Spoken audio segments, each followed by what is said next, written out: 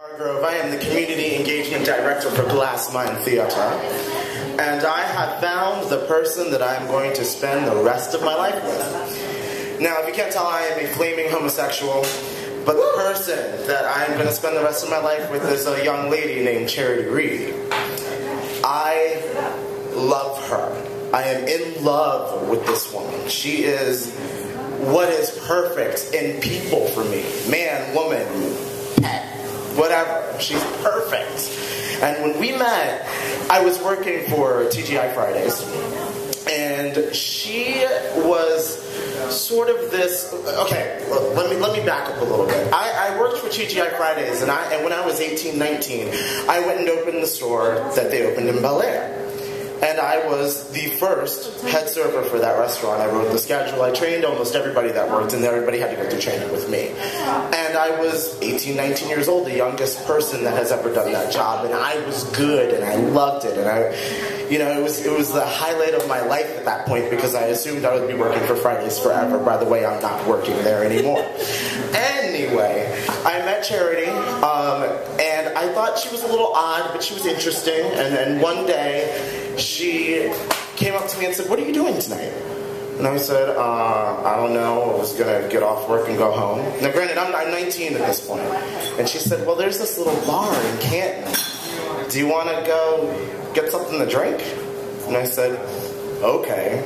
So we go to Canton, we go to this bar, and we had a great time. This is the beginning of our friendship. We drank, we made out together and with other people, and that little bar, by the way, is now called Sonar, and it's not in Canton.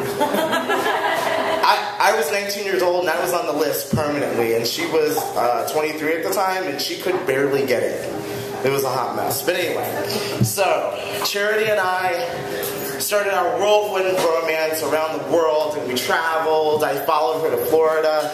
She's the reason I moved down there. She's the reason I met Paris Hilton and called her a cunt.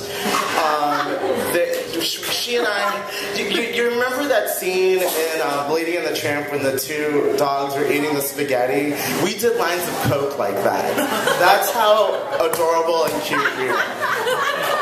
It was awesome. Oh my god, we did lines off the same penis and then made out with each other together. It was just this whirlwind of drugs, alcohol, and I had so many monumental things happen in my life with this woman and because of this woman, and she really became the person that I was going to spend the rest of my life with.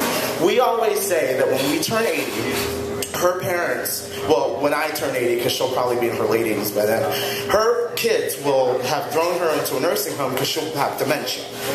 I will roll up in my red convertible and my 28-year-old boyfriend, but I'll look like I'm younger because of the joys of plastic surgery, because I'm going to get some. I will look younger, I will kidnap her, and once a month we are going to have a perfect day.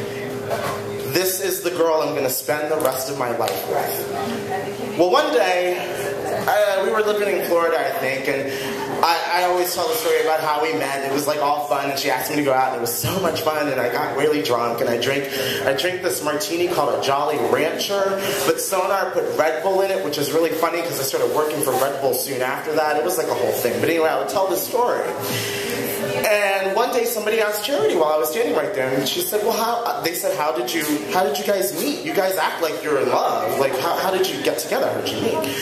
And she said, "Well, I have to go back a little bit to tell that story. When I was, and I'm speaking as Charity at this point, which she was, well, I won't speak as her, I'll just talk for her. She was 10 years old.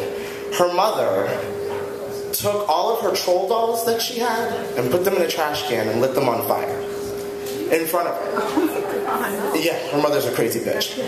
And then she had an exorcism about an hour later because her mother was trying to exorcise the demons from her. That parlayed into her doing a lot of drugs, getting into the raver scene, which I was also in, but I was like 12, so, take that as you will. She did a lot of drugs. She didn't do well in school. She went to college, didn't do well in college. She had to get a job because she was flunking out of school. So she got a job at TGI Fridays, and she hated it. It was the worst job she could possibly have. It was like high school all over again. There was the popular clique, there were the outskirt people, there were the teachers that weren't really paying attention to what was going on. There was a lot of bullying. It was horrible.